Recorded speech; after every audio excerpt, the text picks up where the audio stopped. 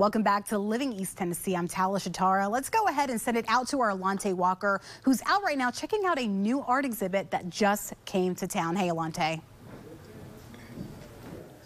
Hey, Tala. Yeah, art is in the air. In historic Emory Place, a new art gallery just opened up, the Pivot Point Fine Arts Gallery, and I am joined by co-owner Don Stoner. Don, tell us a little bit about this location because it is historic. You guys have so much to offer here. Tell us why you decided to open this art gallery. All right. Hey, thanks for coming out, Alante. Yeah, we opened it when we did because of this building, honestly. The history, we became enamored of the history of the building. It was a trunk company, the post office for a long time, 130 years old, but it looks beautiful. And so the building itself is a work of art, and we had been looking to do something in the art business, and so when the building opened up, we jumped at it. And we've brought in a pretty broad mix of local, regional, and national artists, a lot of different mediums, a lot of different styles, a lot of different price points. We want to have art that speaks to everybody and fits in anybody's budget, whether you're buying a piece for your first apartment or whether you're a serious collector. We have artists and art here for you. And so we're just trying to get people to come on down and check us out, check out the building, check out the space. We have over 200 pieces of art on display, which is quite a lot for most galleries, but we have both floors that we're able to use. And again, seeing the building itself is worth the visit.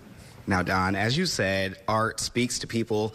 Tell us a little bit about how art first spoke to you, why you first got involved in the arts. Well, I was not exposed to art much as a kid, and I happened to have a friend that was in the art business and exposed me to it in my 20s. I became involved in his business a little bit. It was one of the funnest endeavors I'd been part of, and I've spent the last 25 years in the food business and recently retired, and this is, again, one of the funnest things I've been involved with. I love being around the artists.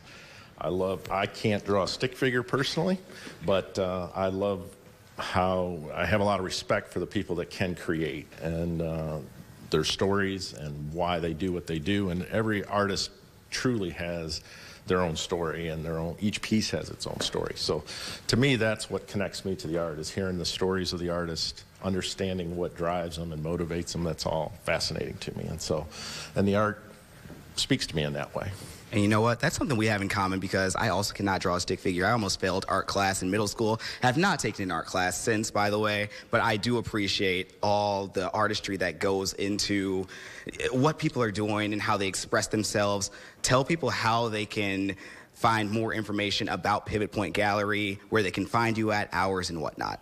Well, you can go to our website, pivotpointgallery.com. We're on Instagram at pivotpoint.com. And literally, if you drive to Gay Street, everybody in Knoxville knows where Gay Street is. Follow it to it dead ends, and you'll right into our building. So we're just north of downtown at the dead end of Gay Street.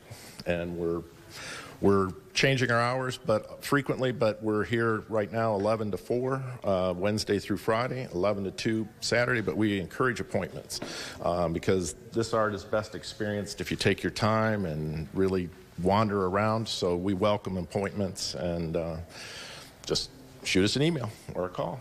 Don, thank you so much for having me here.